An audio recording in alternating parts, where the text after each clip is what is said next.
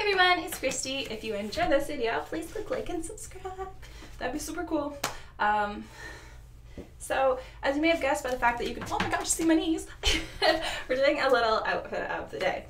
And something I haven't covered, but I deal with a lot in my daily life, is when I want to still look, you know, slim, but also kind of modest, because I find that's kind of an issue for big busted ladies. You know, if you're trying to just, you know, look a little more modest and whatnot, frequently the solution is just to throw on a big t-shirt, like a really big one.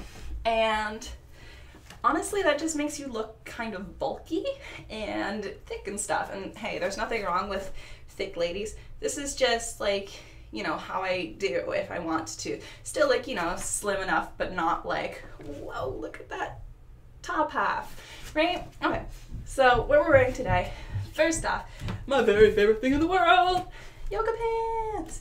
They're super comfy and have nothing to do with the topic, but I just really like them and I'm wearing them. So next off, I'm wearing a little camisole underneath my shirt, and for a couple reasons. Personally, I have a 2-year-old who likes to sit on my hip a lot. She wants me to pick her up frequently. That pulls up my shirt and can be super awkward because you don't want, you know, the side skin showing and stuff, especially if you're trying to be super modest. So yeah, that's one reason for wearing a camisole underneath. Also, it helps you choose just how much of your bust you want to be showing. So you can pull it up or shimmy it down to whatever suits you.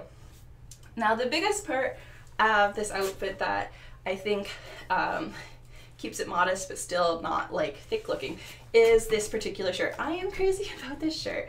I really like the scoop neck on it because it still makes your neck look long, you know, but without having the point that sort of makes people zone in on your cleavage. So that's a nice thing about that. Also, it's a shirt that is a bit looser, but at the same time isn't you know, a big box on your chest.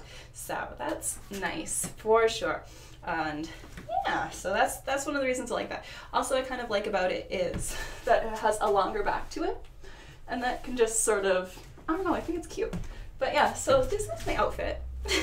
This is what I wear pretty much if I'm trying to, you know, look a little more modest, but also not I gave up on the world and threw on this giant t-shirt. So, a little spin.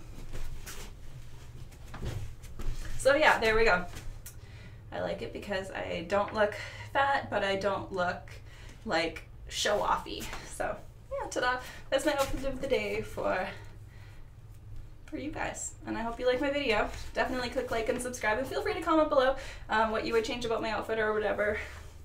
Obviously this is more casual sort of look for that. If you're still trying to look, you know, a little dressed up but still modest, then I would go with a different type of t-shirt. The khaki sort of color doesn't really lend towards dress up, so that's one thing that this particular outfit would not go for.